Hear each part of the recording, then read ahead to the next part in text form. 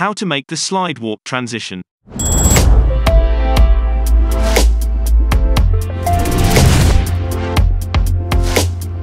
Today's video is sponsored by the Vikings.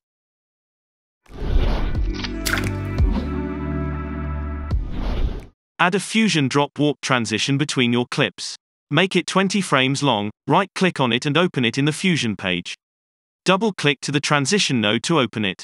Select the dent node, open the dent parameters, and go to the Settings tab. Uncheck one color channel and go back to the Controls tab.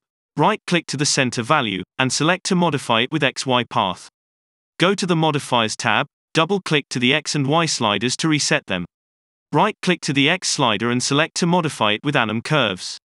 Change the curve to easing, and set the in and out to bounce. Open the size modifiers, and adjust the scale slider to your liking.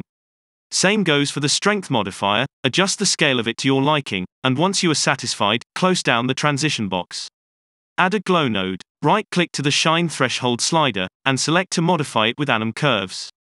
Go to the Modifiers tab, change the curve to easing, the in and out to sine, and check the mirror and the invert box. If you liked this clip, subscribe to this channel. If you didn't, Odin will come for you.